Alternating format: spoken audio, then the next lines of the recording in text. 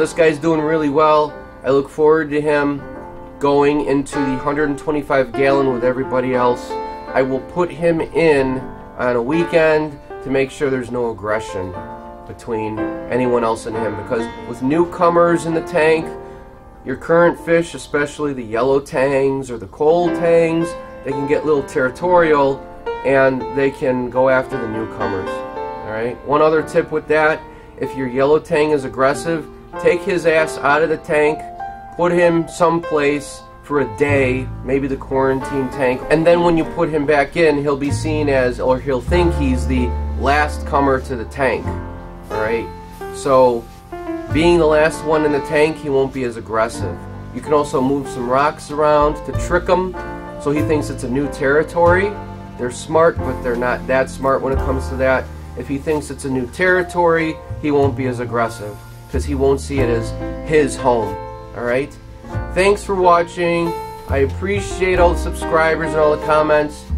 Please subscribe if you haven't already.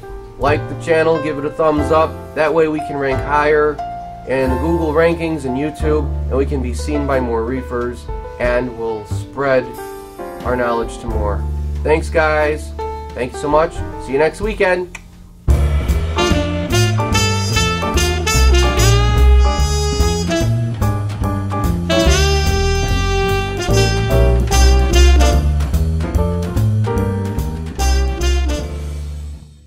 Mix up your jugs. Sounds kind of weird. But anyway, you don't want to mix up your jugs, meaning, let's say that you take this jug and you siphon the bad water from the tank into this one jug, right? Then you use that jug for your fresh water for next week's oil change. That's oil change. Yeah, you know what? You don't want to put oil in your water. I don't know where I got the car, fish tank thing mixed up. No, oil change. Wow. Water change. Never use oil in your fish tank.